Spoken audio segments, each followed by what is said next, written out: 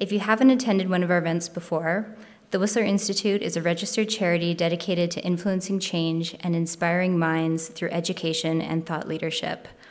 Part of our annual programming is to host thought-provoking Global Perspective Speaker Series. This is the final event of our 2023-2024 season. Thank you for joining us. I would also like to thank our event sponsors, the Whistler Healthcare Foundation, Vail Resorts Epic Promise, and Hilton Whistler Resort and Spa.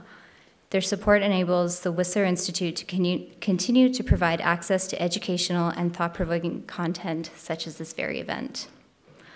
After the panelists speak, we will be moving to a Q&A format. We won't be using Slido. We'll be having microphones on the stairs, so just raise your hand if you have any questions at that point. This event is being recorded, and the video will be added to the Whistler Institute website for further viewing pleasure. Now I would like to introduce our facilitator for the panel discussion, Mike Vanderloos. Mike is Emeritus of Faculty of the Department of Mechanical Engineering at UBC. His research has been in rehabilitation robotics, and he has taught engineering design at Stanford and UBC for many years. He is currently enjoying retired life here in town and has been on the Whistler Institute board for the past 3 years. Thank you, Mike. Thanks, Mandy.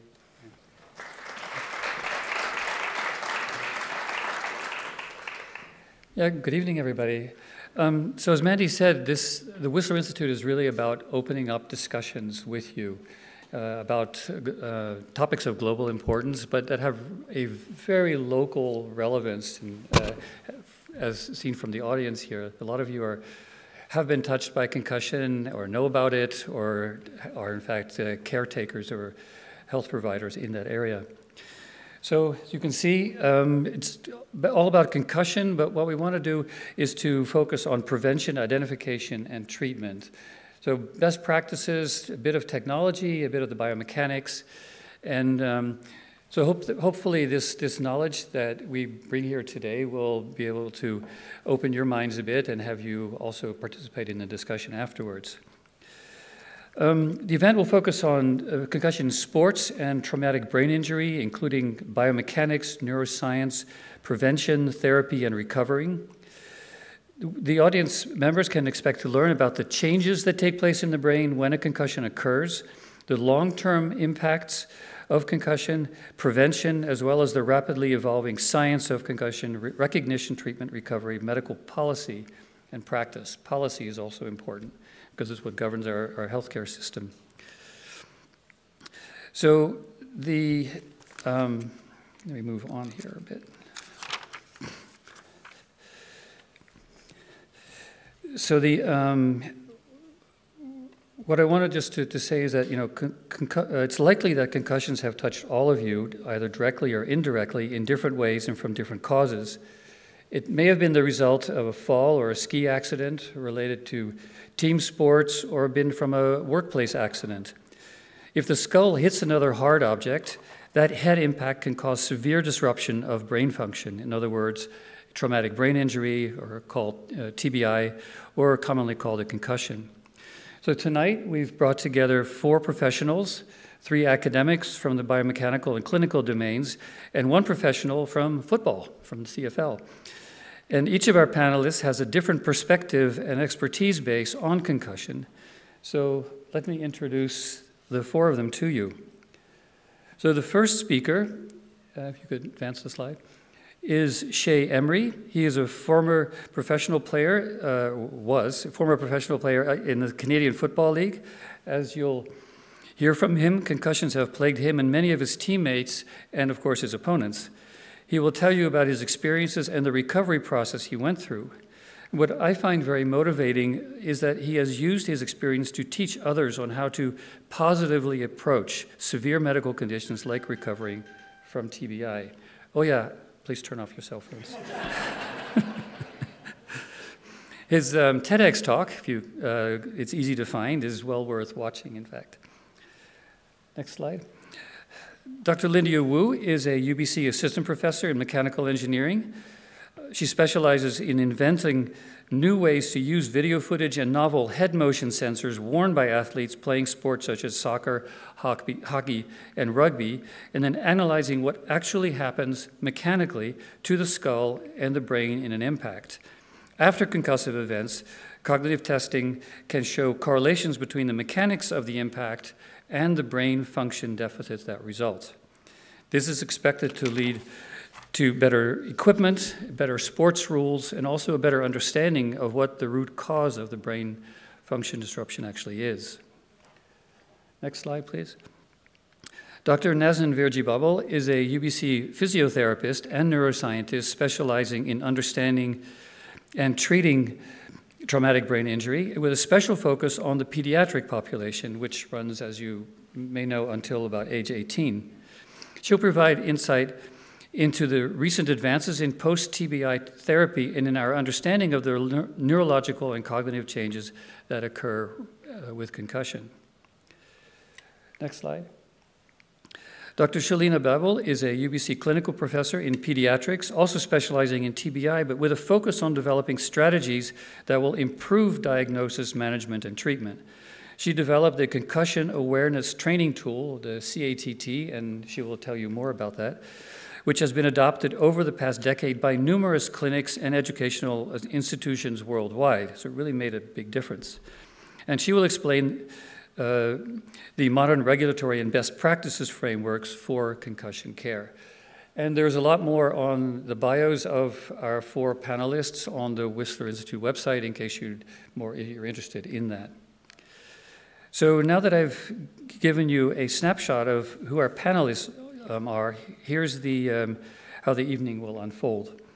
I'll invite each of them to make a short statement on their contributions to our understanding of concussion care and recovery. And I'll then lead the panel in a discussion of topics and questions that have been proposed ahead of time by the panelists to stimulate dialogue between them. And then in the final half hour or so, we'll open the floor up for questions that you may have, either for individual panelists or for the panelists as a whole. So with that, Shea, will you start us off? Okay.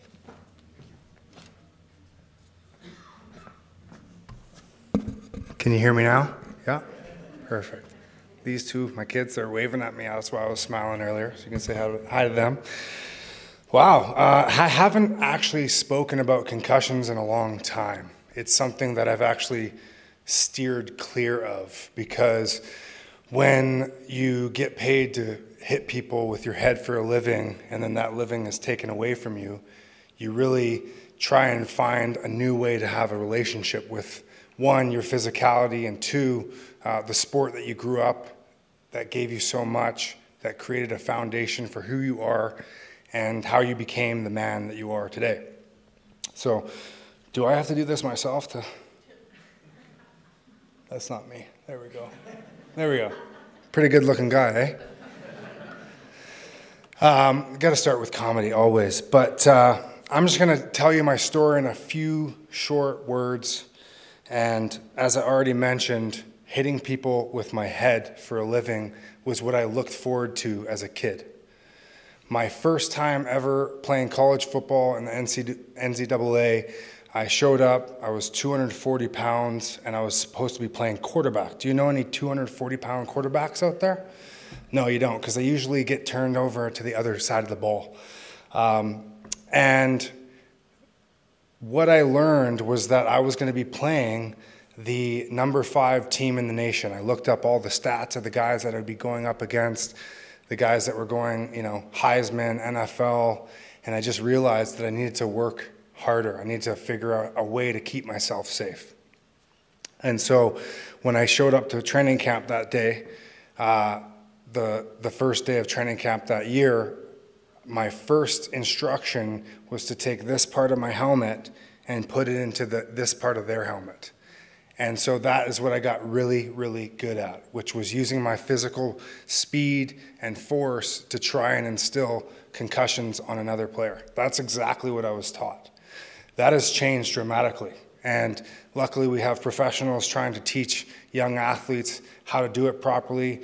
We have coaching platforms that my friends are all a part of that are trying to teach young athletes how to tackle differently. There's actually rugby programs that have been brought into the football world to teach young football players how to hit from the side and tackle from the side. And there's so many of these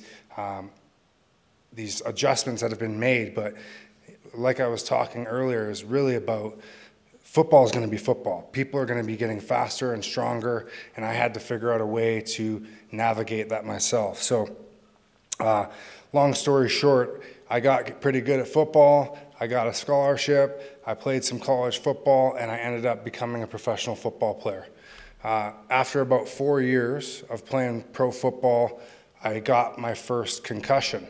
Well, I got my first concussion.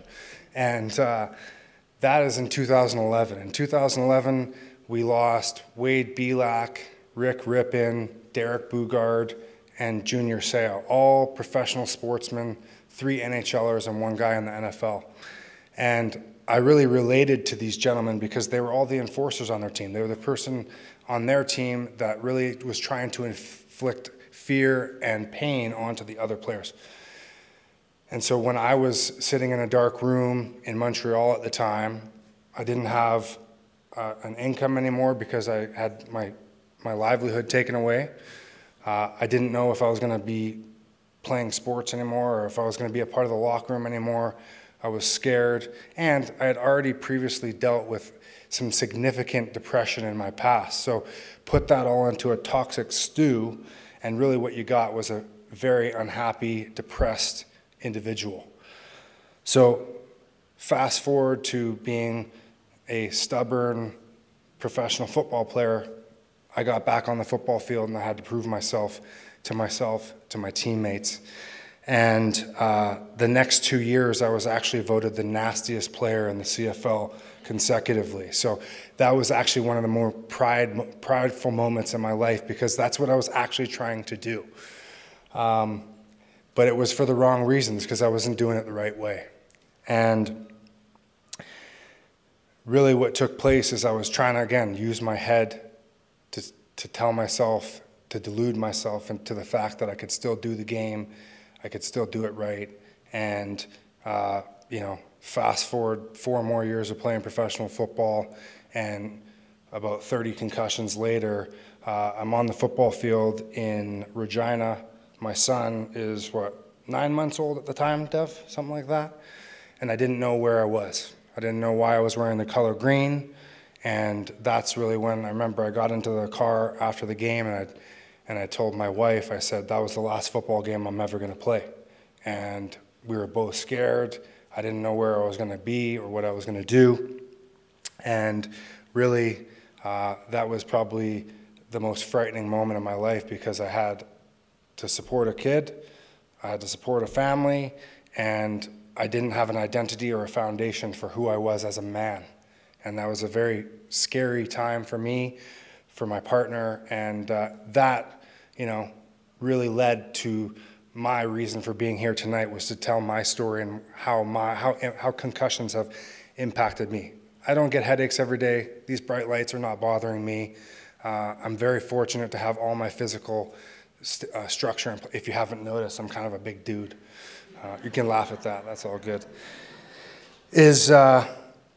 What it led to was further depression, further irritability, and really a lack of organization for me that led to, you know, multiple former associates and people that have worked with me really just not wanting to have me around or not to work with me and just leaving because I was so unorganized, I was irritable, but truth be told, the only people I ever raised my voice at were these ones, right? Which is so interesting that for me as a man, I was like, oh, I'm gonna keep it PG in person, you know, everywhere I go, I'm gonna, you know, keep my reputation intact as much as possible.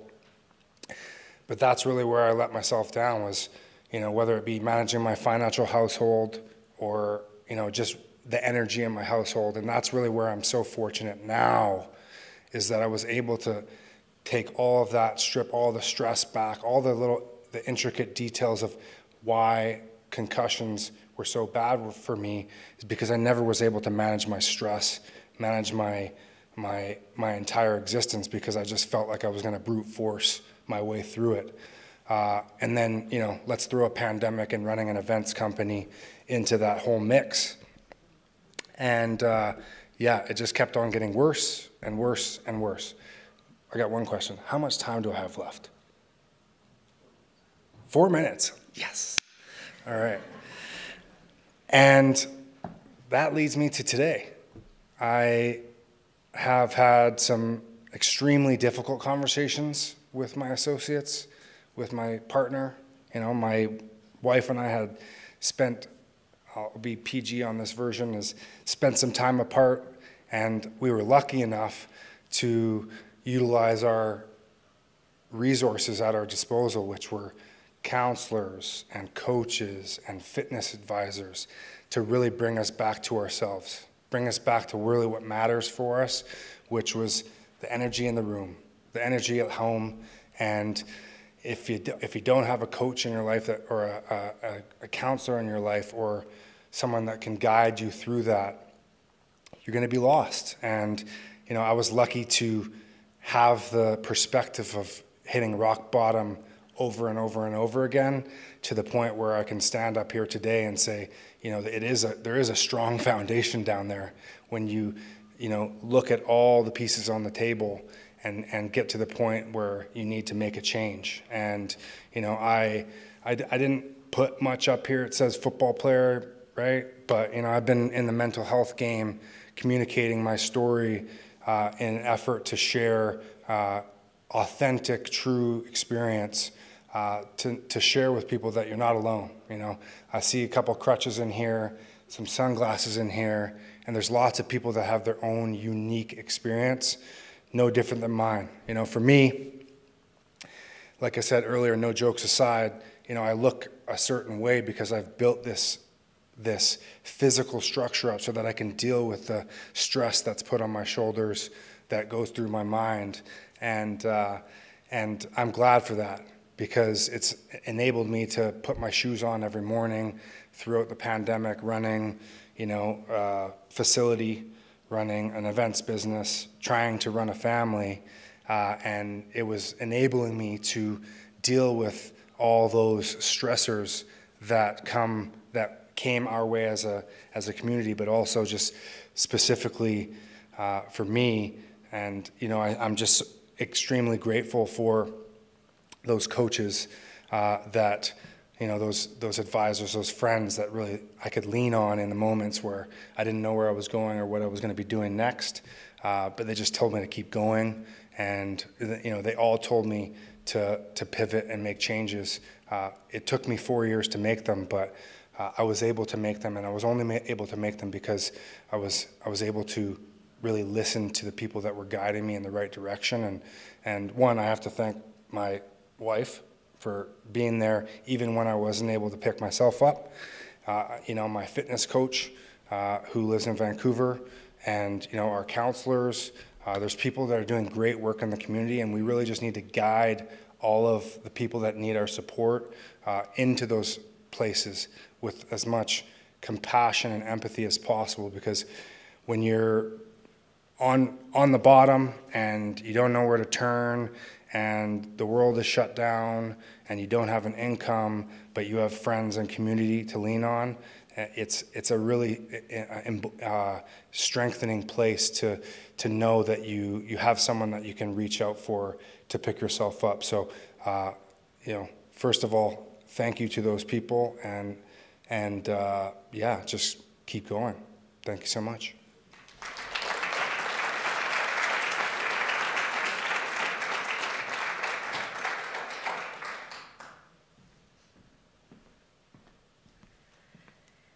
Yeah, thanks so much, Shea, for sharing. And I would say, like, a lot of my job is really focused on these stories that you're telling us, and trying to help those that are suffering from the effects of concussions.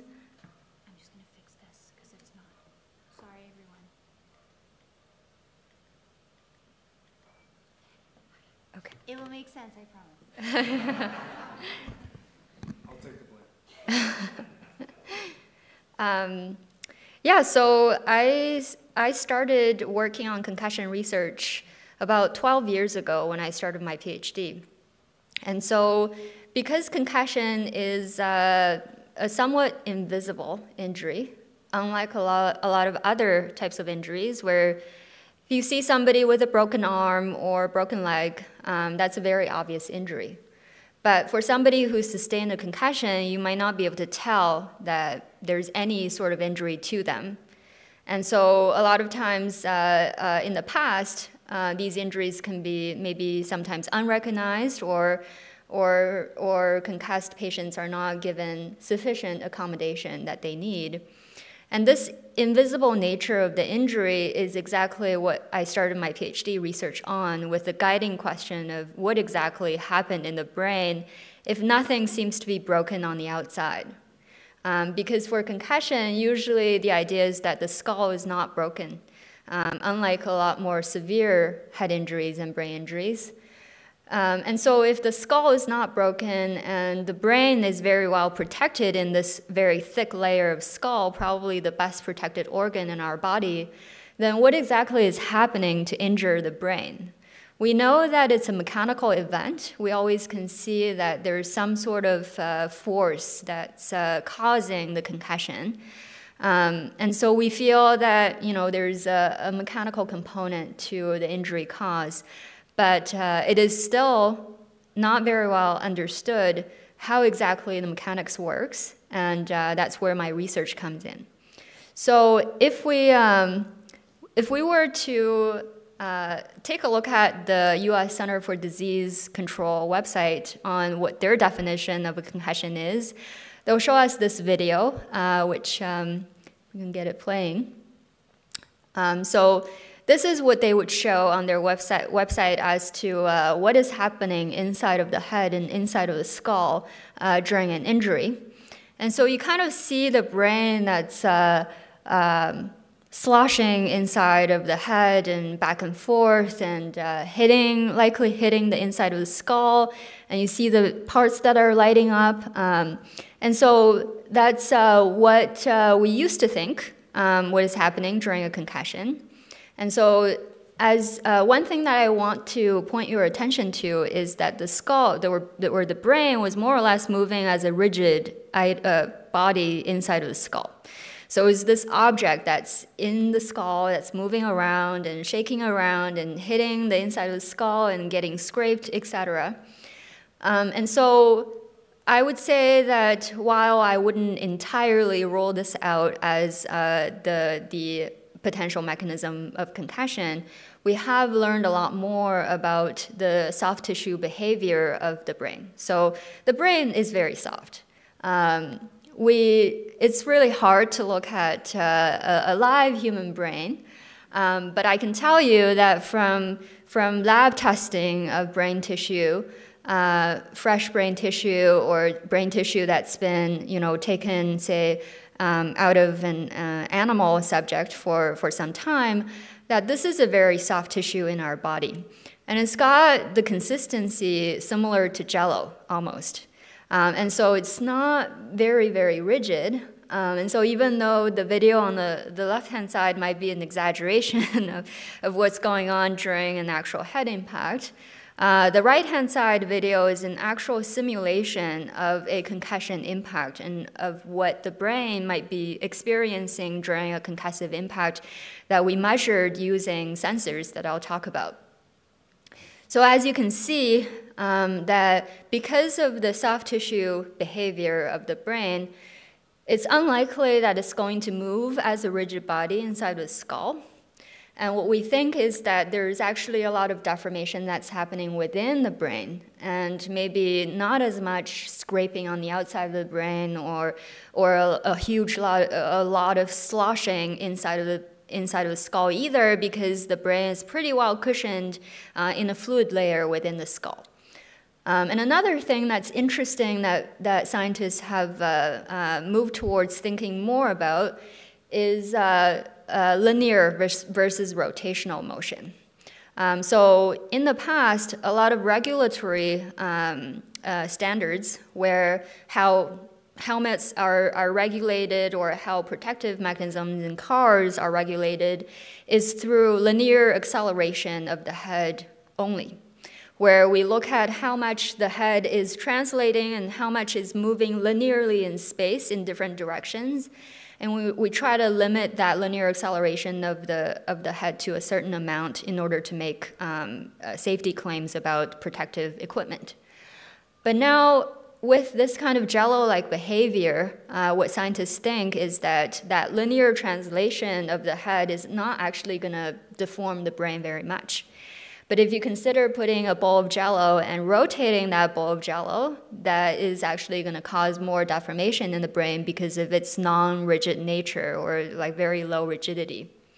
And so this linear rotation is still a debate in my field, which leads to the need to gather more experimental data to help us understand these mechanisms. And so a lot of my research since my PhD time has been focused on developing sensors like what's shown on the screen here, where we basically put the type of motion sensors that are in everybody's smartphones, maybe with some extended ranges of measurement, into athletic equipment like mouth guards that are worn by athletes. In sports, contact sports, for example, we are able to, we're fortunate to work with a lot of athletes that care about the problem of concussions, who are willing to wear these instrumented mouthguard sensors and allow us to measure the impacts that are being sustained in an on-field, real-world scenario. So obviously, we can't take people into the lab, concuss them, and then figure out what the mechanisms are. But with wearable sensors, we're able to now actually measure real-world injuries. And that's something that's very exciting in recent years, where we're scaling up the use of these wearable sensors and measuring injuries that are happening in various sports. And so using that information, we're able to measure the linear accelerations, the rotational accelerations of the head during these concussive as well as subconcussive impacts, and try to infer what kind of mechanical forces might cause injury. And aside from concussion, there's also a lot of investigation of how the multiple impacts in sports, the numerous impacts in sports, might be accumulating over time to cause some sort of longer-term effect on the brain, which is also of huge concern in the community. And so with instruments like this, we're able to make the real-world measurements of impacts and try to correlate them with the clinical outcomes and maybe come up with some sort of concussion predictor function that will allow us to use these sensors as on-field screening devices for injury. And then at that point, potentially we wouldn't have to rely on athletes to be under the pressure of having to report their own injuries, but instead we can have these objective sensors to tell the team doctor, okay, maybe this athlete needs to be pulled off for further examination.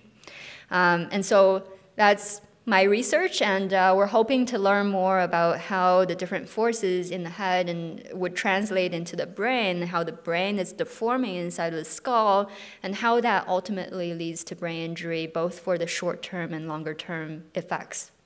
All right, thanks so much.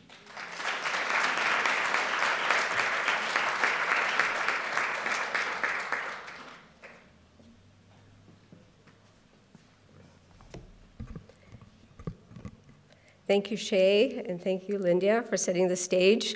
As Mike mentioned, I'm a neuroscientist, so I'm really going to focus on what's happening in the brain. But I actually want to start. Oh. Thank you.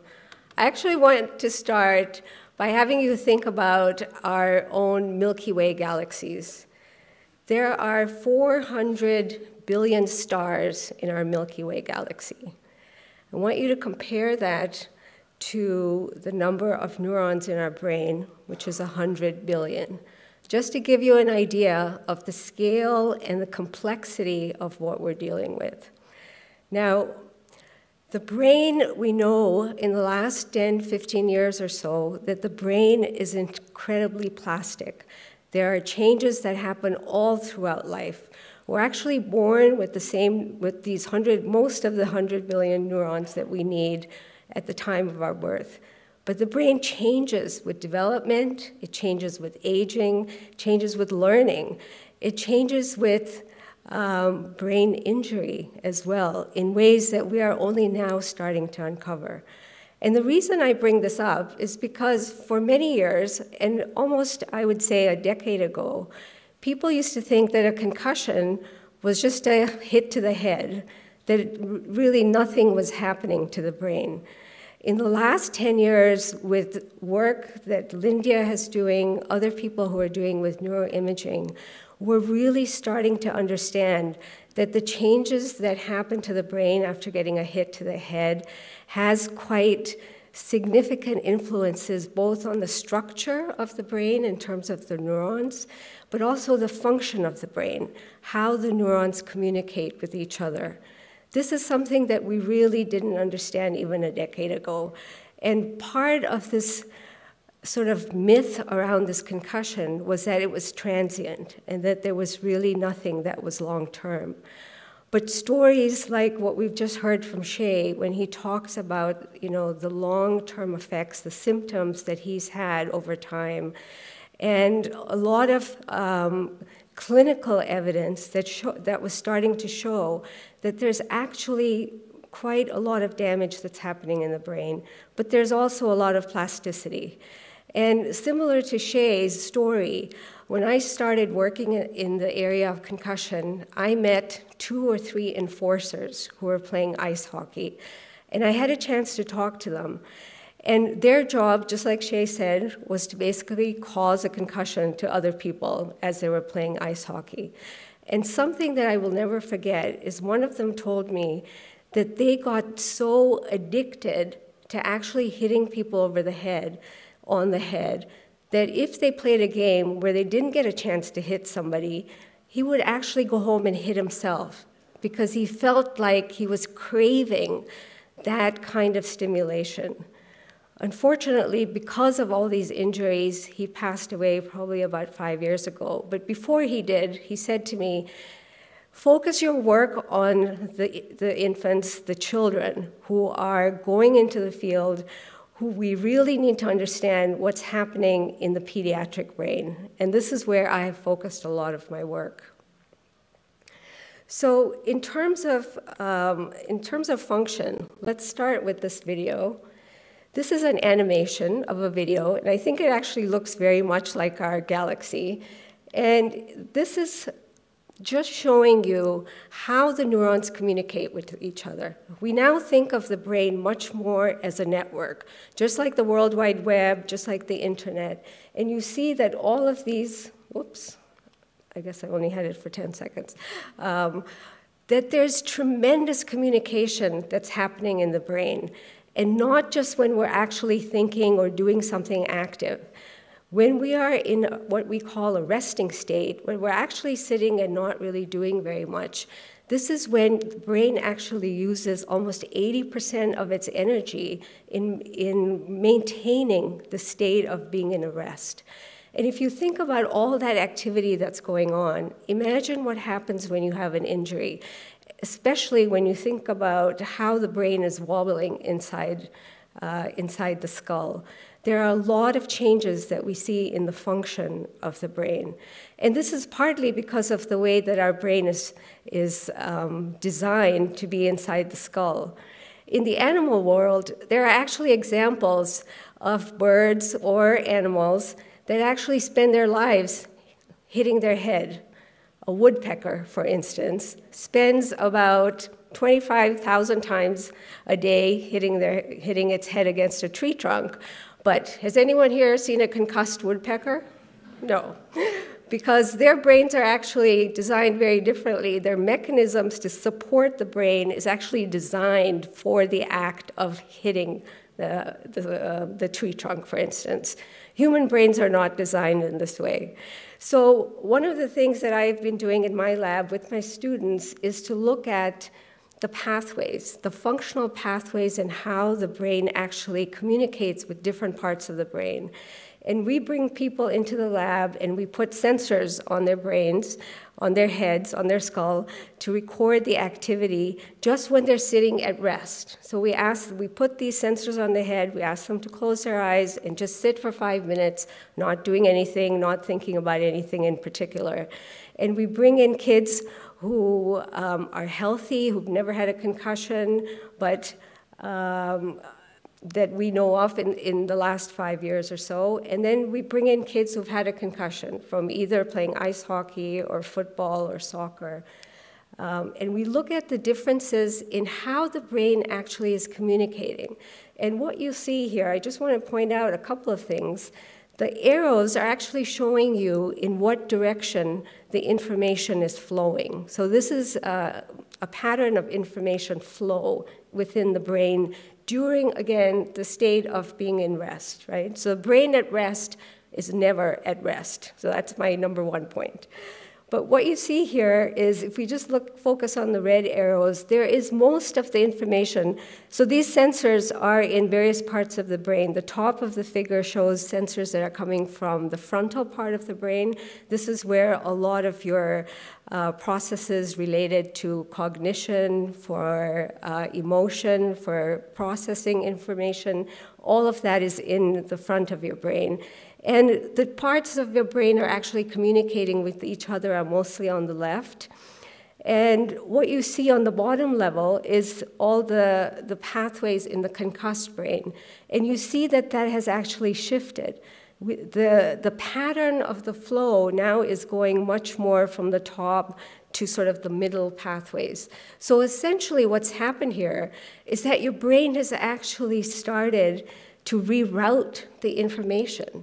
This is a kind of plasticity, right? Your brain, if you think about, to give you an example, if you look at the worldwide airways, the plane routes all over the world, let's say you were going from Vancouver to London, England, and there's a certain pathway that the flights always take to get there. If there is, on the way back, let's say there is a snowstorm in Vancouver, what happens? All the flights are rerouted. They are going into a different path to get to the same place. Or sometimes they have to go to a different airport. In the same way, your brain is getting rerouted and taking different pathways to still continue this information. The only thing here is that we think it takes much more energy now to reroute those pathways to go in a different direction. And it takes a lot more energy to even maintain the resting state. And so even within the resting state, we can already see that there are changes. Now, the question is, are these changes transient? Are they temporary? Are they, is this something that happens for the rest of your life? Well, there's a lot of questions here that we don't know the answers to. We think that in some people, these pathways always stay within this different rerouted pathways. In other people, it seems to go back to the way it was before they had the concussion. Why would that be in some people and why not in others is still one of the questions that we're trying to figure out. But this study that I did was just with young male athletes. What we don't know is what happens in women. One of my students, Jules McLeod, who's sitting here in the audience today, and you can talk to her after, she's looking at what happens to women who've had a concussion. Do these pathways look similar to what it looks like in boys? Is there an effect of sex on how our brain is actually communicating before and after a concussion? What sort of impact do hormones have on this? She's just about to give me the final results, so I can't really share the sort of preliminary results, but I can tell you that there are some differences. There are definitely some sex differences in how the brain responds after a concussion. There are many things about concussion that we don't know. A lot of the work that has been done on concussion has primarily been in white males. Now, you're probably not shocked to hear this because you know that a lot of medicine has been going in that direction. The studies done on women has also always, is only now, actually, in the last few years, we're starting to see a lot of attention being played on women's brain health. And we know that women respond differently, and they have different changes that are happening in the brain. Another thing that we don't know very much about is what happens in the indigenous population. This is a population that has really not received a lot of health or medical care. And another one of my students who's sitting here in the audience, Mackenzie, is going to be looking particularly at the indigenous community to see how do they actually experience concussion? How do they use their traditional methods of understanding brain injury and healthcare, and how can we use that to actually try to understand how they treat concussion, but also how they recover from it, and how can we, coming sort of from the outside, try to help them and figure out ways that we can understand the sort of processes that deal with Western medicine compared to indigenous medicine, and is there a way to actually put these two things together? So these are some of the questions that I'm working on. So this is the functional changes. I have 1 minute, great, for my last slide. Just to tell you quickly about the structural changes, this is work that shows changes in the myelin in the brain. So if you remember from your high school classes, myelin is basically like an insulator. It helps to conduct the impulses in the brain. And one of our professors, Professor McKay at UBC, developed with his team a way to actually image the myelin in our brains. And what you see here, in the top panel, you see the white, the tracks of the brain, and you can see that there's, as you go across there, so the one on the left is an 18-year-old male, the middle one is a 36-year-old male, and the last one is a 51-year-old male. You see, first of all, that myelin actually increases with age. This is not something that we had expected to see. We always thought of myelin as being a static kind of substance that just helps with insulation and conduction velocity. But we see that it actually does change with age. It increases. So your experience that you have in your lives every day actually influences not only the function, but the structure of the brain. And what happens after you have a brain injury? So the one on the bottom left there is somebody who's had multiple concussions from playing rugby. And you can see, compared to the one on the top, that there's very little myelin in his brain. This was something that's totally unexpected. We didn't think that having a brain injury would really change the amount of myelin in the brain.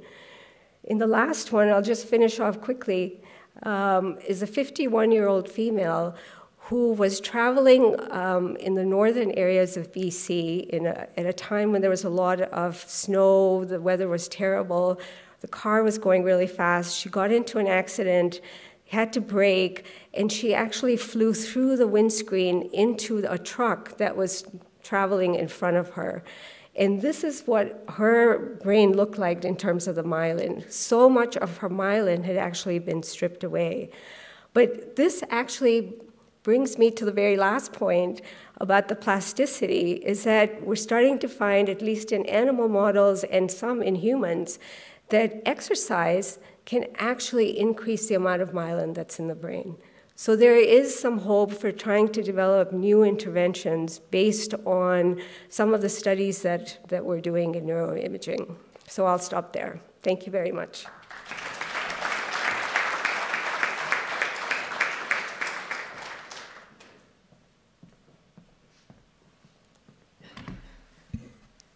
All right, let's see. There we go. Thanks, everyone. So you've heard the amazing work that's being done by my colleagues here, and you know that the brain, as you've heard, is an intricate 3-pound organ. It's your information highway that allows you to walk, to talk, to see, to hear. And we really need to heed the warnings on immediate recognition of concussions. Naz just spoke about the interconnectivity of the neurons. You've got 1 billion neurons in the brain with 1 trillion interconnectivity. And the storage capacity of the brain, of those neurons, is 2.5 petabytes. So that is equivalent to 100 million gigabytes. And if I break that down even further, it's equivalent to your TV running for 24 hours a day for 300 years. That's the capacity of the brain. And my work is to really stress the importance of really understanding the importance of this one organ that you can't transplant. It's the only organ that you cannot transplant. So we want people to really immediately recognize a concussion and know what to do. So how a concussion is handled in the minutes, hours, and days after injury can significantly influence the extent of damage and recovery from this injury. If you sustain a concussion and you don't recognize it and you continue to participate in activity, you are now 3 times more likely to sustain a second concussion, potentially more serious, and prolonging your recovery. And that's what happened. I don't know if many of you might have remembered Sidney Crosby being sidelined about a decade ago. That's actually what happened to him. He played in an outdoor winter classic. He took a hit that he didn't recognize himself, his medical team, the athletic trainers, nobody recognized it. He played in a regular NHL season game. A couple of days later, took a second hit, and that's what sidelined him for a period of about 10 months. And that's when media and medicine started talking, what is this thing called a concussion? Now, if you don't recognize it the second time and you continue to participate in activity, you are now 9 times more likely to sustain significant brain damage and possibly even death. And it's because there's the shearing and tearing of the neurons that happens on each impact. And I always give an example of an earthquake. When there's an earthquake, you get fractures in the roads, and cars can't progress through that road until that road is repaired. And that's exactly what you're seeing in the brain. You're seeing the shearing and tearing, similar to the fractures, where there's a backlog of information. It can't get processed through, and that's what you're seeing in the symptoms and the signs that individuals are experiencing. Now, we've also had a death back east, Rowan Stringer. She didn't recognize her several hits over a series of days playing high school rugby, and she was feeling really off, and it was her 3rd game that she was going to play on Mother's Day. She knew something was wrong. She talked to her friend and she said, I'm feeling really off. I don't know. Is it a concussion? Do I have the flu? Her friend said, you should tell someone, maybe tell your parents. She said, no, nothing's going to keep me out of the game tomorrow on Mother's Day unless I'm dead. Unfortunately, she took a hit on Mother's Day in that game, the first play of the game, and she never woke up after that. And I had the fortune of having lunch with her friend, and her friend said to me, if only I knew. If only I knew about this injury called concussion, how significant, how important it was, I wouldn't have let her play, but now I have to live with that every day of my life, knowing that I could have done something. So this is why we want to really ramp up education and awareness amongst all audiences, because concussions are everybody's responsibility. The individual themselves knowing how to immediately recognize it, physicians to know how to accurately diagnose it, parents, individuals, healthcare professionals knowing how to manage a concussion and getting immediate follow-up care if persisting symptoms are continuing. As you've heard, the science around concussions has been evolving over the past decade. We've come a long way in understanding the intricate nature of the brain, the connectivity. There's been amazing research being done in blood biomarkers, neuroimaging, etc. But we have a long way to go. Why do 2 people respond so differently? You can have a significant head-to-head impact, say, hitting the ball in soccer, and that individual is fine the next day, versus someone just hitting their head, taking their groceries out of the trunk of the car, who is out for months on end with persisting symptoms. Why is that the case? We don't know. Is it a specific point to the brain that gets triggered? Is it genetics? What's happening? I have no doubt we'll get to getting more clarity around the intricate nature of the brain over the next decade, but we certainly have a long way to go. So for example, You do not need to lose consciousness to be diagnosed with a concussion. That was the thought about a decade ago, and that really only happens in less than 10% of concussions. You do not need to be in a dark room and not to come out of the dark room until you're symptom-free. Again, that was the guidance being given 10 years ago, and now we know that that's not the case. We went from the dark room to saying, okay, don't go into a dark room because that gives rise to social isolation and mental health conditions. So just don't go in a dark room, but don't do anything until you're symptom-free. And now we know that's not the case. We want the latest guidance say, you know, it's okay to have a few symptoms. It's okay to push through very slowly as long as you're not severely exacerbating your symptoms. But exercise is really good, and rest is actually harming your recovery. That's how the science around this is changing.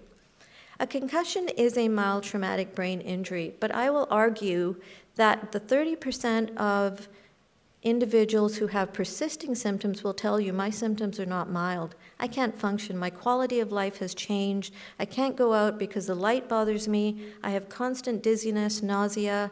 So we really need to really educate people on taking immediate action, telling someone, getting a diagnosis if they feel they have sustained a concussion, and knowing what to do.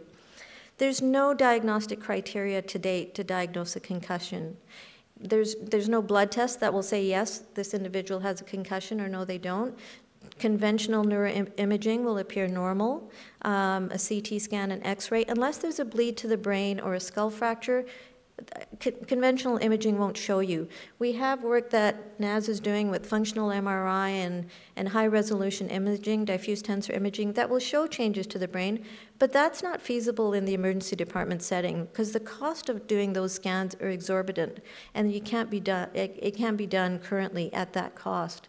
So it's purely based on the symptoms the individual is experiencing, clinical history, and an examination that the physician is doing at the time. So we really are moving towards trying to get diagnostic criteria, but to date, that hasn't happened. As I said, no two concussions are alike. And an important point is that signs and symptoms can appear subtly and up to several days later. So a lot of times you'll see a collision on the ice, the player comes off, the coach asks a few questions, they're fine, they're able to answer, they're put back in. That's not necessarily the right thing to do because it can appear subtly, and we always ask to refrain from putting their back in the game and err on the side of caution just in case if you suspect that a potential concussion has occurred. And there's no magic bottle of pills. We get asked all the time, what can I give my kids so they can play in provincials next week or play in this important game? There's going to be scouts in the audience. There is no magic bottle of pills. The only treatment is immediate rest, cognitive and physical relative rest. So that doesn't mean not doing anything in the first 48 hours. Do your daily activities, but and then slowly progress through in a gradual manner.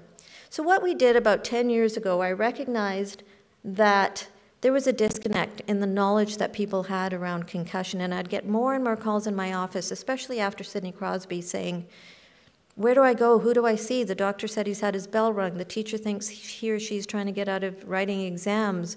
How do I support my kid? So what we did is we conducted an environmental scan to say what exists out there to inform and educate individuals. And there wasn't. There was two tools out there, and there was a cost attached to it. And our provincial government said, if we want British Columbians to learn about concussions, we're not going to charge them. And secondly, how we treat concussions and manage it should be no different than how they do it nationally or internationally. So build it with a global scale. What we then did is we did focus groups with all these audiences, medical professionals, school professionals, parents, individuals, athletes, and we said, if we build a tool, what do you want? So physicians said, we want the most amount of information in the least amount of time. We don't have time to go through a long-winded course. Parents said, give us the most important information we need, because when I go to Dr. Google, I get billions of hits. How do I know what's a blog versus what's evidence-based? We took all this information and we built the concussion awareness training tool. So this tool has 8 e-learning courses. When we launched it in 2013, it had 3, and we've been building it. And we've been very fortunate that it's being received on an international scale. It's mandated in 450 schools in our province for coaches in the school system. It's being taught for fourth-year medical students at UBC.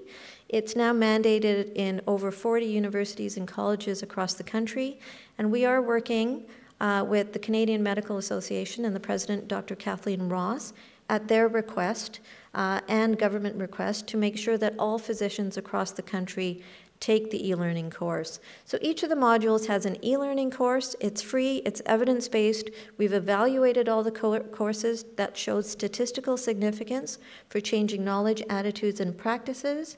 You get a certificate upon completion, and you get relevant resources that are specific to that audience. So you can go to CAT Online, C-A-T-T Online. This is a sneak peek at our third iteration that will be launching in 2 weeks. And it'll have all the latest updated e-learning courses. Most of the courses are less than an hour, and then how much time you spent looking at the relevant resources then is up to you. The courses have been completed over 200,000 times internationally. It's being utilized by government in Lebanon, Beirut, because when I went out there to do a workshop, unfortunately they had the death of a 10-year-old who took a hit in the playground. It wasn't recognized, and he died several days later. And we've done workshops, East Africa, South Africa, Japan, and coming up in New Zealand as well. So I encourage you to go to the tool when you have a moment and learn on the latest evidence around concussion prevention, recognition, diagnosis, and management. Thank you.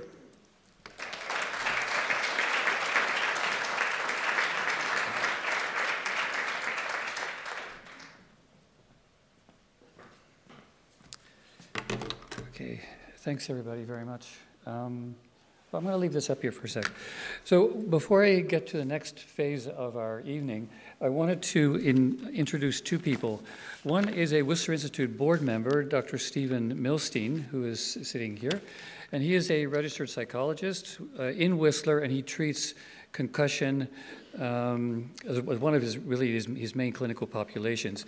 So if you have questions, if you want to meet him afterwards, please feel free to do so. The second person I wanted to introduce is Mackenzie McLeod, who is in the concussion support group of the Whistler Community Services Society, and she wanted to say a few words. Mackenzie?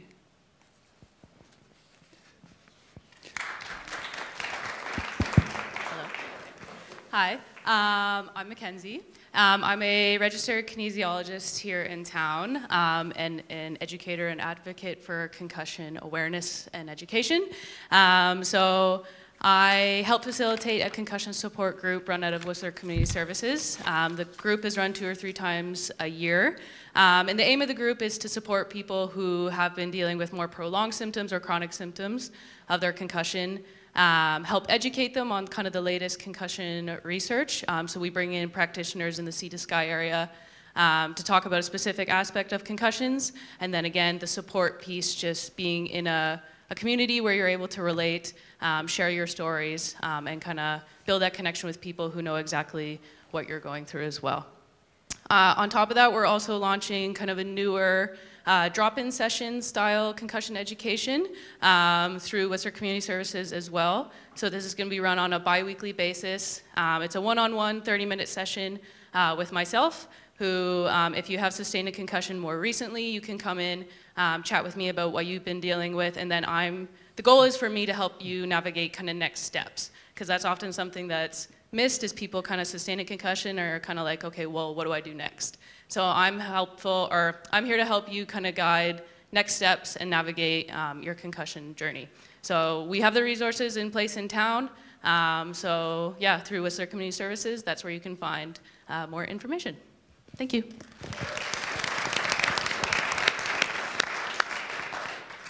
Are there other local healthcare providers who'd like to introduce themselves? Okay. Feel free to weigh in afterwards in the questions, of course.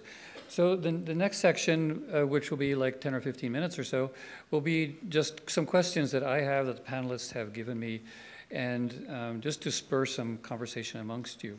So the first one, in fact, is I think this is perhaps most relevant for Shea and for for Shelina is the CATT. How? Thank you for introducing it to us. But how do you? Who are the professionals you work with to feed all this information to create this particular tool? How do you determine what is best practices and where you should be going? How do you integrate information, for example, from Naz's clinical work or from Lyndia's biomechanics lab? And then perhaps a corollary, Shea, have you actually been able to use systems like this or something that preceded it perhaps? And I was curious about how this is perceived from the patient side. So if both of you. Sure, I can start. Yeah. Each module, we form an expert advisory committee for the content, and all our content is evidence-based. So we use there's a International Consensus in Sport group. It's a consensus meeting that takes place every 4 years with experts across the country. And they put guidelines out on the latest evidence around concussion recognition, diagnosis, treatment, and management, as well as other evidence-based resources such as position statements that are developed, et cetera. So we've used all the latest evidence-based content, and then that forms the content for our e-learning modules, and that script is then reviewed and circulated to the a national expert advisory committee that approves the content, and that feeds into the e-learning modules. I just want to add that when we built this, there is credible evidence-based information out there, so we didn't want to reinvent the wheel. Where there was credible evidence-based information, we just added it to the resource section, and where there were gaps that were identified, we developed resources to supplement that. And we really highly value feedback that we get. So we got a lot of feedback saying, it's great to have this online, but is there a booklet or something I can keep in my office or on my desk? So we developed packages that has all the relevant information that's necessary for each audiences. And all these resources can be downloaded directly from the site, or you can email the email on the site, and we can email you all the printable resources. Thanks. Yes, Shea? Thank you. Firstly, I think, I have to say, leaving football, there weren't a lot of resources out there, and as you mentioned, 10 years ago, go in a dark room, and I didn't really listen to that, to be honest with you, and probably made it worse at that point in time. I was living in Montreal. Just use your imagination. But really, I was very hopeless. I said, this is such a new frontier. There's so much that we don't know. It's basically might as well be Mariana's Trench. It's just an abyss. And I'm super proud that I'm an alumnus of UBC, because there's obviously a lot of great work happening at UBC, and there's a lot of great work happening in so many institutions across the world. So I think there's reinstilled hope with resources like this, and just generally across the board, the technology and the funding and the attention that's going towards, providing hope for people, like myself. So thank you, and I look forward to, more resources and more developments there. Okay, thank you. Yeah, I have a question about more like mechanics of what's going on. So all of you have mentioned that there's so much that you don't know about what happens in the brain, and part of it is, of course, because it's so difficult to get in there and figure out where all these 100 trillion interconnections and synapses, or what they are all doing, what's the order, what's the sequencing, what are and so forth. But what I guess I was curious about is that it's not just neurons in the brain. There are also an equal number of glial cells, which are kind of the support cells for the neuronal firing, and there are other cells as well. So what is it about a concussion that does it only affect neurons? Does it also affect the other cells? And what is known about the recovery process from the point of view of the neuroanatomy?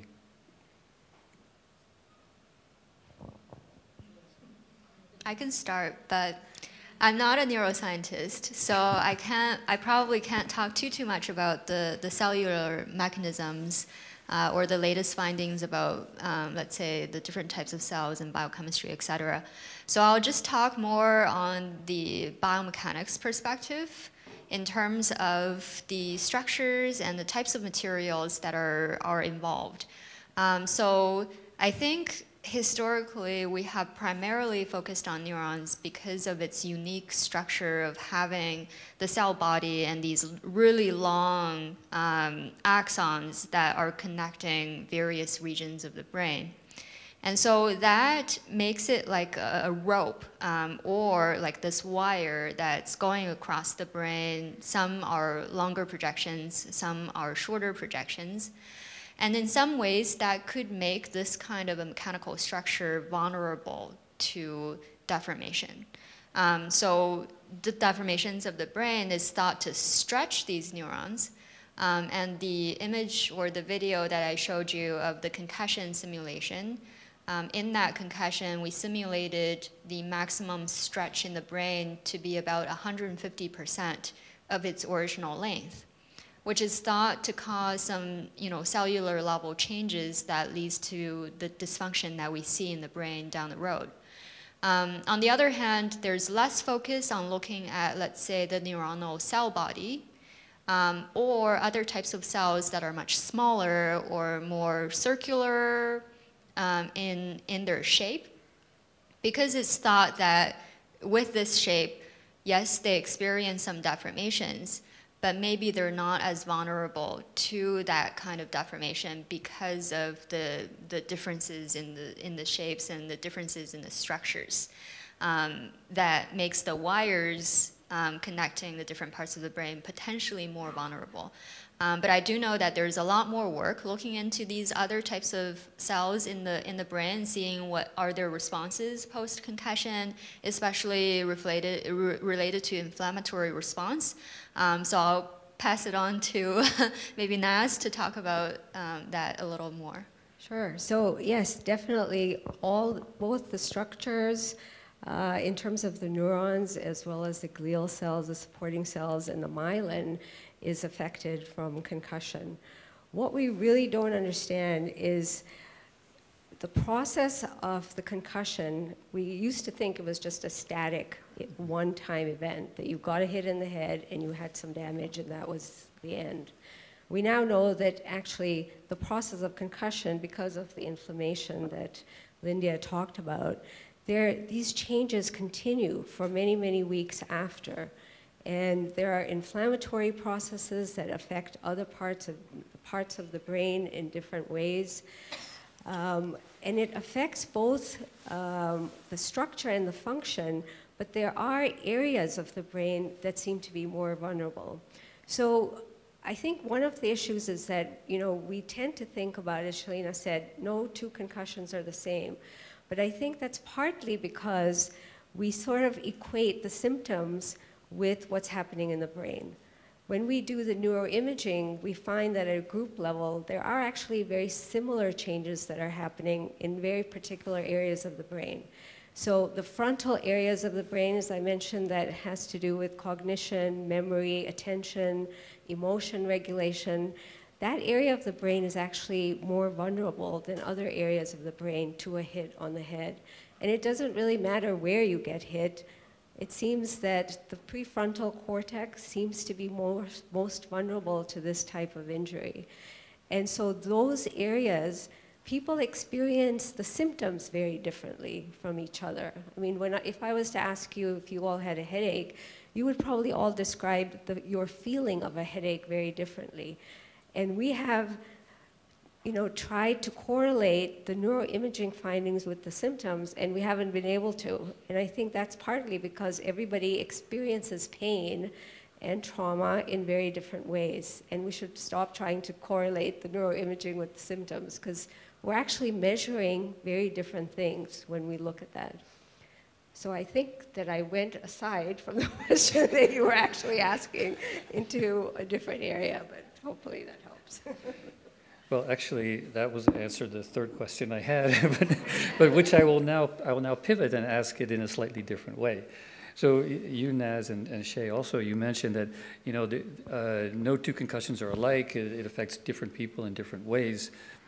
But I guess I just wanted to know what could you expand a bit on what are the different ways that have been seen?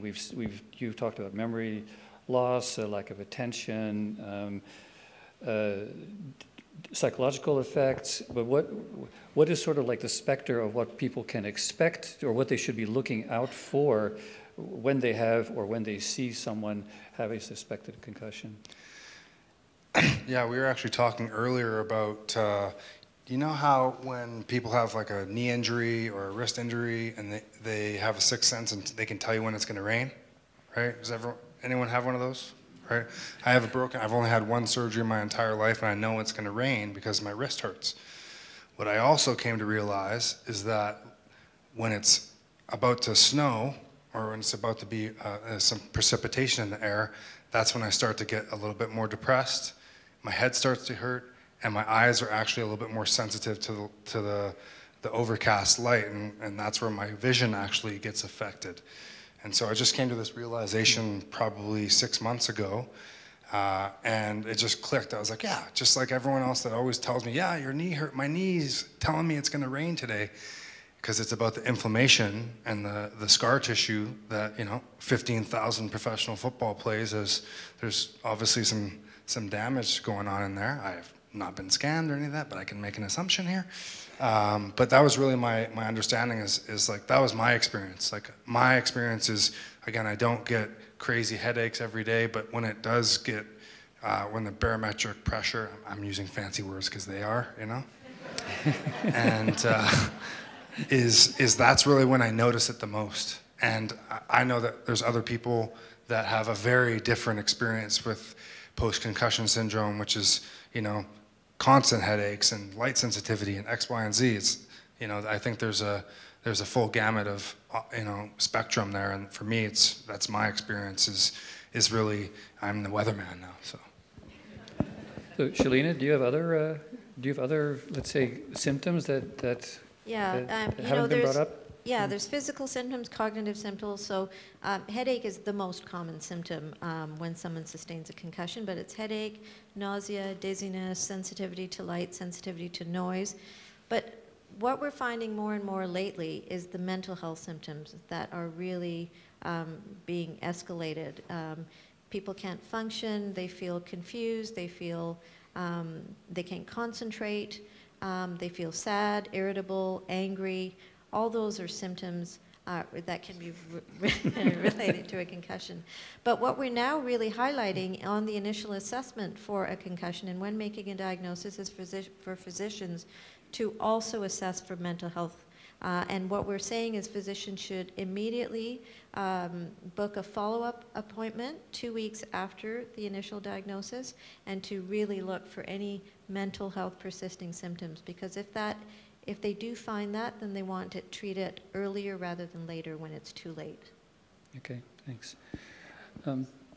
Just to add, in terms of the pediatric population, it's usually the very first thing that parents say to me when they come into the lab, that this child, my son, my daughter, is just not my son or daughter anymore. Either they're really emotional and they cry all the time over things that they never cried about before, or they get very angry and they were always very laid back and easygoing.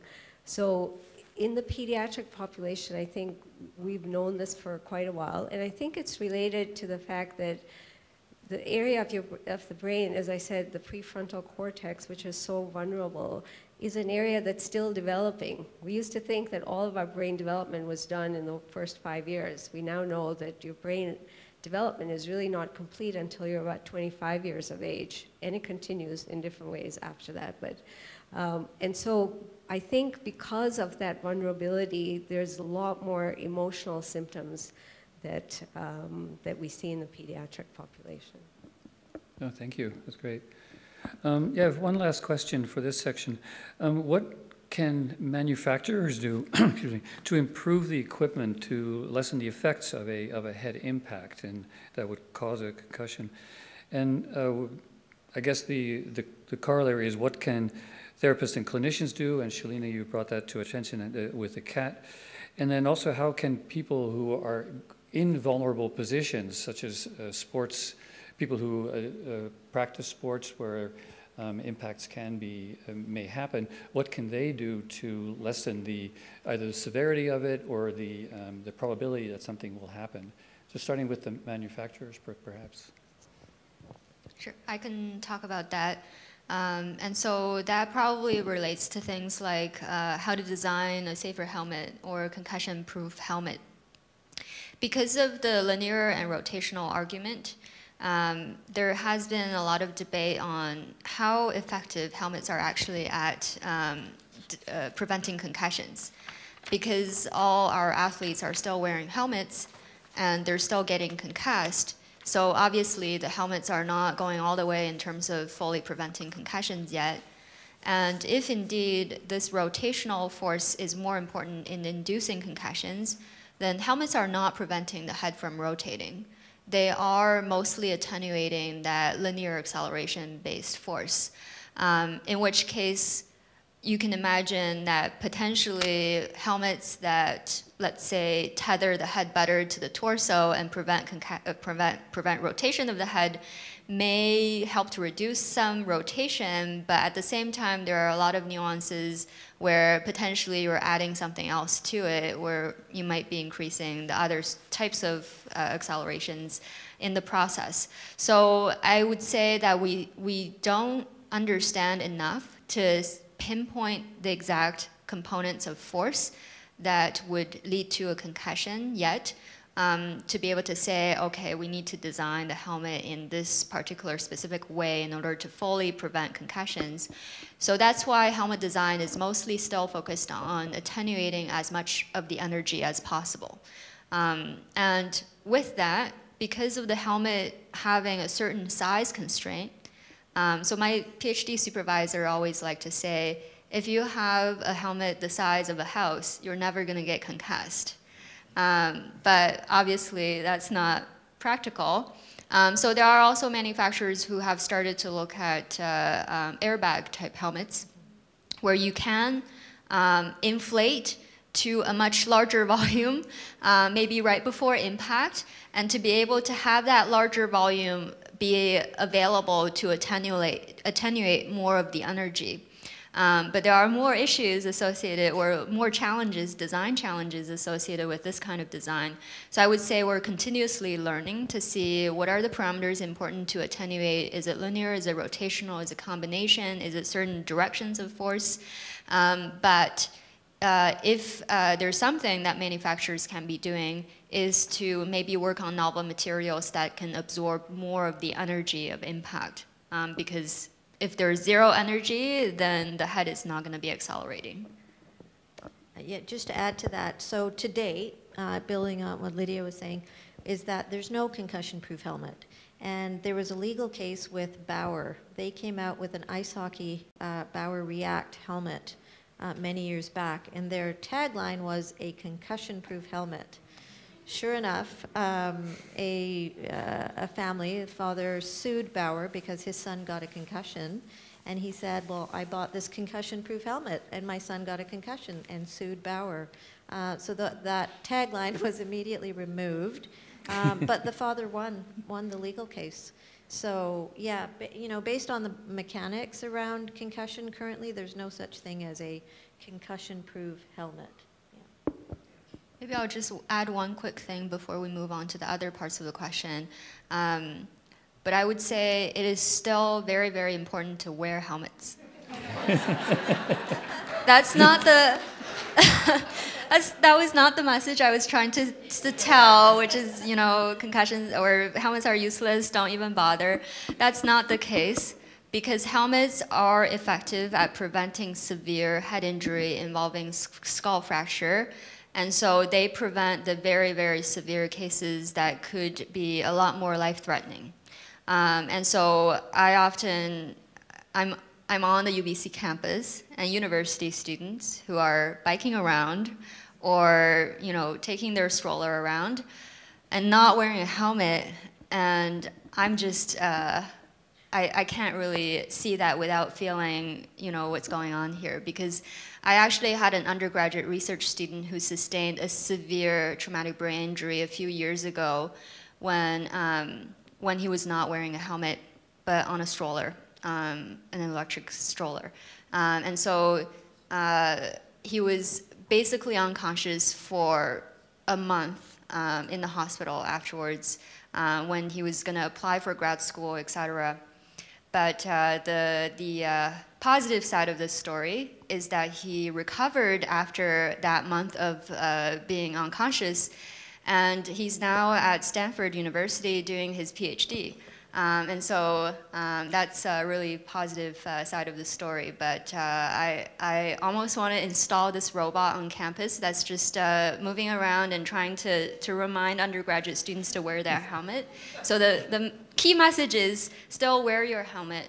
Even if you feel like it's a relatively safe activity, it's going to prevent from a lot more severe outcomes that can occur. Okay, on that positive note, let's switch to the third part of our evening. In the next 15 minutes or so, let's have questions from the audience. So there will be a few microphones in the two aisles. So please direct your questions to one or more of the panelists. Thank you. Melissa here. Thank you for the knowledge. I don't have a concussion that I think I don't have a concussion, but I'm here to support my partner as well and some friends that are in the room.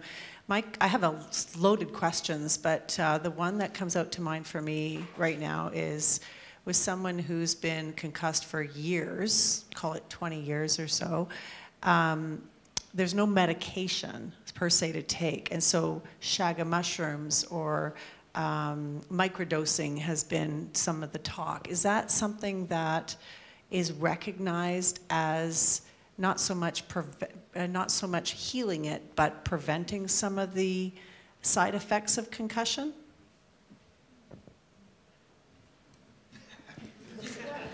I guess no. So there's no evidence base around microdosing at this point, but who knows where we'll be in 10 years from now. But I just have a question. When you said, as someone who's been concussed for 20 years. Post-concussion syndrome. Post-concussion syndrome. Sorry, I should have said it that. Yeah, I'm not familiar with, Post-concussion syndrome. So ringing in the ears, constant. So those types of things is what we're trying to figure out how to. And were you diagnosed with a concussion, a mild concussion or a moderate? So I have a background very similar to Shea. I played professional hockey back in the 80s when you took smelling salts and got back in there. Right. So people ask me how many concussions I've actually received. I always say to them, in what game? Because I have no short-term memory, but I can tell you exactly what happened to me 25 years ago in Technicolor. But I could meet you, I forget my next door neighbor's name. So, short-term memory is not there. But I can go way back and I can tell you things, and sport has changed, awesome. Helmets have changed, awesome. People's fists haven't. We play in a very, very rough game. The game's changed, as many sports have. And I see, we've got social media everywhere, mushrooms and chagas and microdosing and all that, and I kind of look at it, as you guys have mentioned, everybody's symptoms are different, and I'm just wondering why I'm listening today is, I wonder how the effects of these herbal medicines affect different people, because I've tried them and went, nothing happening. So I just want to know, is there any clinical evidence, because that's what you guys are dealing with, is there clinical evidence for that? I know if I'm dehydrated, my symptoms get worse. So I don't know if there's any clinical evidence to that, but I know if I drink a fair amount of water, or I'm hydrated, I function better as a human being. Nothing that I'm aware of. No. I think we're going to go to the next question, but I think from my personal experience, that obviously we work out together all the time, so we talk about this all the time. We're always jamming back and forth. But it's about really just the stress management, the hydration, sleep, all these these really simple things that we can control that aren't that easy to control because life gets in the way. But with regards to they're doctors, they have to answer a specific way. Do what works for you, right? Do what works like legitimately. If going in the woods and grounding yourself with bare feet like connects you to the spirit, go for it. And if not, then go do light therapy or whatever it is that works for you. Okay, thanks. Yeah. Yeah, for sure. Question here on the right. Oh, I got a question up here. Yeah. So just as a little sidebar on, I'm a local provider that treats concussions, and around the whole psilocybin microdosing, I have just like anecdotal evidence that it can change, it can improve, but I've also had some patients who say, no, it didn't do anything. So, like Shea mentioned, do what works best for you. But my question has to do around helmets. I'm sure, or especially around the mountain biking world, and I know now more into the snow sports, helmets now have MIPS technology, if you guys are familiar with that. What are your thoughts? Because my understanding is that in theory, it limits the amount of rotational force that comes into any sort of impact, and especially when it comes to skiing, snowboarding, mountain biking, it's not very often that you're going to get a very linear impact. So that is supposed to dampen some of that rotational force. I was just wondering what your thoughts are. I'm going to take that one. I have, as I alluded to earlier, I have young kids skiing and snowboarding. I know that you all have kids and family members that are doing it, and you're doing it yourselves. I had a big hit last week, brand new snowboard, never ridden it before. Smashed my shoulder, chest, and shocked my system. I hadn't been hit like that in a long time, but I was wearing a helmet, but I hit my goggles. And I think to the point, it's like, there isn't a helmet out there isn't a system out there isn't any sort of structure that you can put on your head, to my knowledge, that is going to eliminate those things.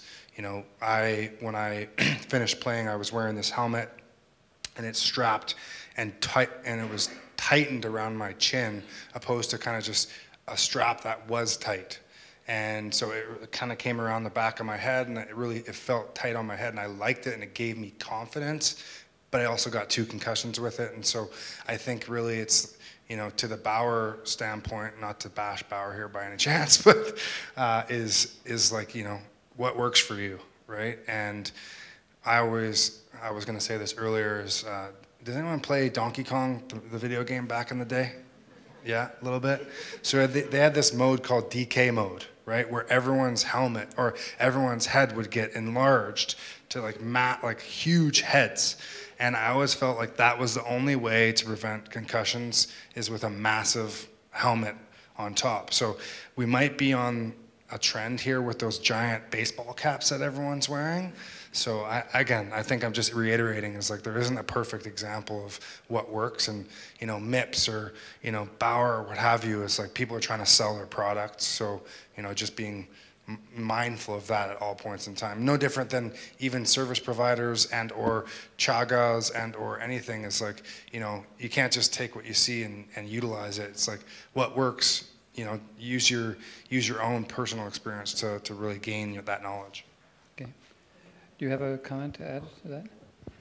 Yeah, maybe I'll just comment a little bit on the MIPS technology in terms of rotational forces.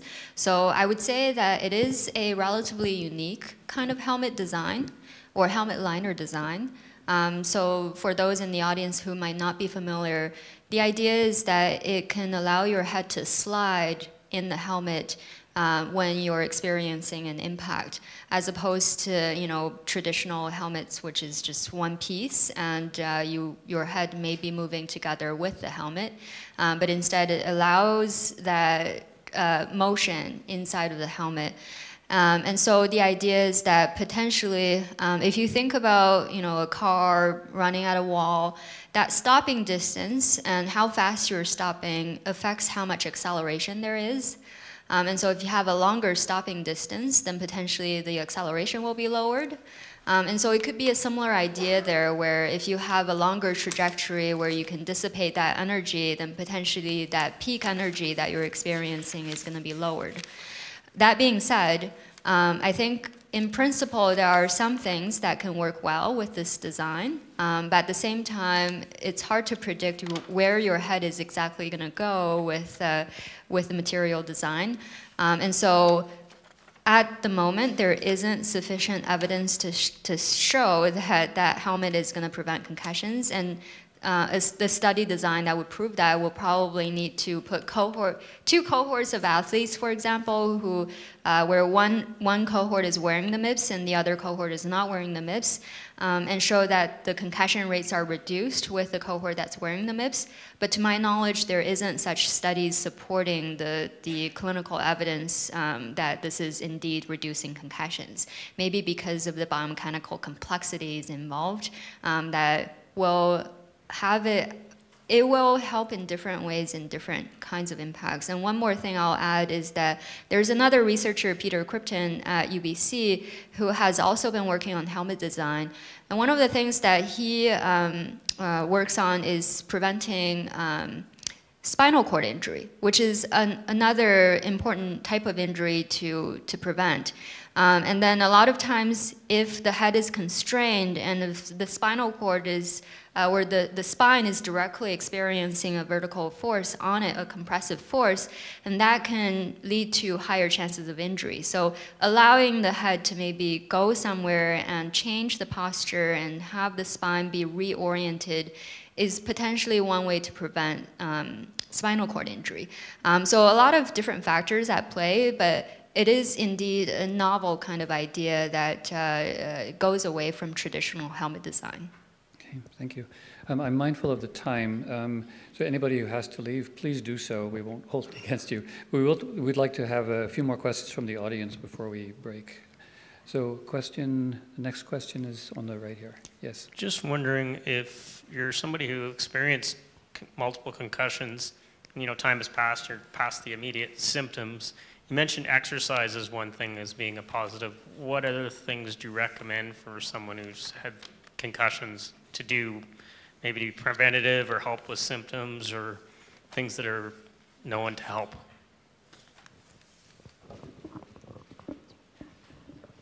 So starting with aerobic exercises, that's the exercise that seems to have the most evidence, and then including strength training as well. So I don't know how much exercise that you're doing, but daily, at least half an hour of aerobic and including the strength component to it has been shown to have an effect. We now know that, some people will experience some symptoms, and as Shelina mentioned, there's been a shift in how we understand the symptoms. It's okay to experience a certain amount of symptoms, just not that it's debilitating. That seems to be the thing that really seems to make a big difference. So we've really moved away from the idea of resting for long periods of time, and prolonged rest actually makes recovery take much longer.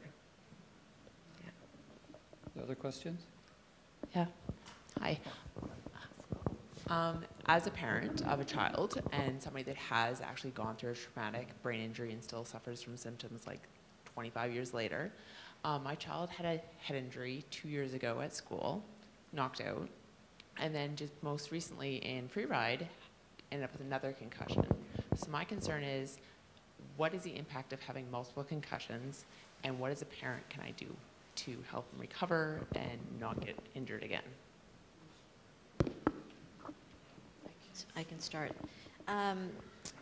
With the second concussion, were the symptoms more severe? Were there more symptoms? Did your child recover uneventfully? He definitely recovered a lot faster than the last one. Yeah. But it was still a while.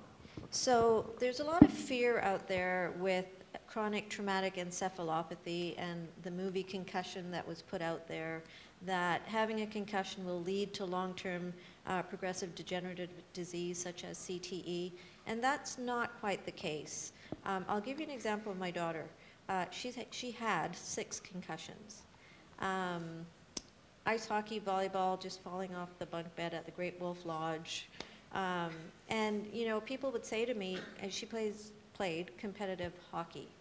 And it was the 6th concussion that made her stop playing altogether. And people would say to me, how are you allowing her to continue to play knowing what you know and what you do?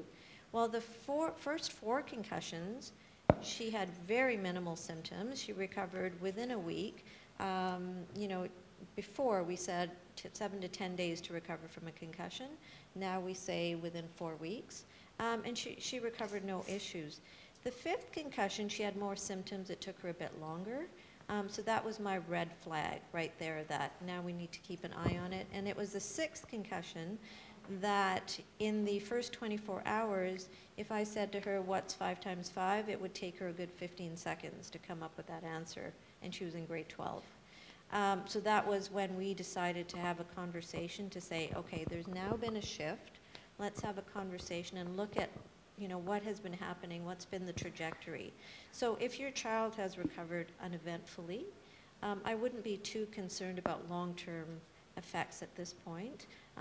If he's not having any continuing persisting issues, and just to continue to wear preventive equipment when participating in sports and doing the things that you can to prevent further concussions. Yeah. I think that is the mindset towards the fear around, you know, everyone becoming that gentleman in the movie. If you haven't seen it, you should probably watch it. That was, in my mind, also heavily driven by lifestyle after the fact, right? Drugs and alcohol, lack of sleep, stress, right? And so, I mean, having lived experience in that same capacity, you know, removing those obstacles has dramatically changed my outlook. And, you know, wearing a helmet anytime I do anything, pretty much. And just having the confidence to know that, hey, I could get hurt if I'm walking down the street or, you know, driving my car or what have you. And I don't want to live in that fear because, again, there's anxiety that comes with that and everything. So just like, I remember we were at Joyride, and my son saw some dude do a backflip, triple back, whatever, and land it, and the crowd go wild. And he's like, Dad, I want to do that. And I was like, oh, football practice is next week. Let's go. Because, I mean, I don't know. What A and B doesn't really make a difference. They're going to go live their life and do their thing, and especially when they're 12, 15, 16, 17. So got to live, right? Thank you. Yeah. Okay, question here? Could you speak to the services that places like Advanced Concussion Clinic in the city or Canadian Brain Performance Centers offer? Yesterday I was at the UBC Adult Concussion Clinic at GF Strong, and every possible way of helping my concussion that had been suggested to me, that I presented to them, whether it's lion's mane or craniosacral or anything, every answer was, there's no statistical evidence that helps. And I kind of felt coming out of there that I'm just supposed to wait, you know, and ride the trainer and do some minor strength training.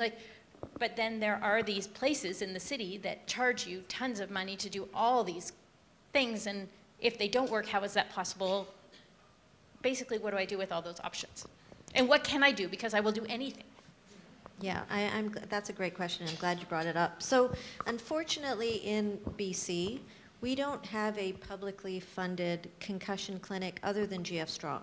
And GF Strong, they do deal with minor concussions, but also moderate and severe traumatic brain injuries. We've been working really hard to establish a provincially funded concussion clinic, but we're still a ways of doing that.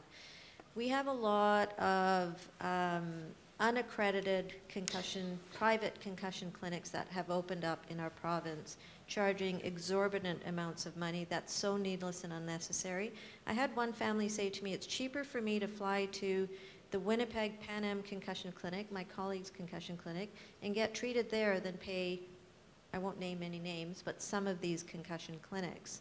And that's just the state of our healthcare system here, unfortunately. So if you do go to a private clinic, make sure they're accredited, make sure they're using interdisciplinary care, that there's multiple healthcare professionals, make sure they're using evidence-based treatment options as opposed to one modality. There, you know, on the CAT website, there is a resource on what to look for if you are going to a privately funded concussion clinic, but I would say be very wary of those in our province right now. Yeah. Okay, it's unfortunate. Okay, thank you. I think we'll like to close the formal portion of the evening right now. It's already, you know, 10 minutes, more than 10 minutes past. If you have further comments, I think the panelists will still be here afterwards for a little while. I do want to close the session here with just a few comments. First, that the Whistler Healthcare Foundation, well, this is the, sorry, thanking our sponsors. So the Whistler Healthcare Foundation, whose vision is to assist Whistler in becoming a role model for physical and mental health care in our resort community. This is an organization that has taken a true leadership role for our community in tackling mission-critical challenges we all face. So thank you very much. Vail Resorts Epic Promise, whose stated purpose is to help their mountain resort communities thrive by partnering with critical organizations to make an impact, pun not intended. We thank you. And then the Hilton Whistler Resort and Spa. We're so appreciative of each organization's tremendous support in making these types of focused conversations accessible to the Whistler community. So this is the last event of the Global Perspectives speaker series of the Whistler Institute, and this is for the 2023-2024 season. It's typically the ski season. And looking ahead, our 2024-25 season will start in September, so stay tuned for new events and new topics. Also, I want to add a word on Whistler Institute's educational program. Beginning on May 2nd, we are partnering with BCIT to offer a course called Managing Employee Performance and Conflict. This 6-week accredited course will teach students how to increase employee engagement and optimize productivity by applying performance and conflict management strategies. And you can go to the Whistler Institute website for more information. Please sign up for our newsletter if you haven't already, and just to let you know what events are upcoming and also what courses are going to be offered. And lastly, please keep in touch with us. We're a growing organization, and we're here to serve you, the community. We really value your feedback, and including suggestions for future topics and events. And to that point, our Executive Director, Mandy, will be sending out a feedback questionnaire in the next day or so. So thank you so much for coming, and please have a great rest of your evening.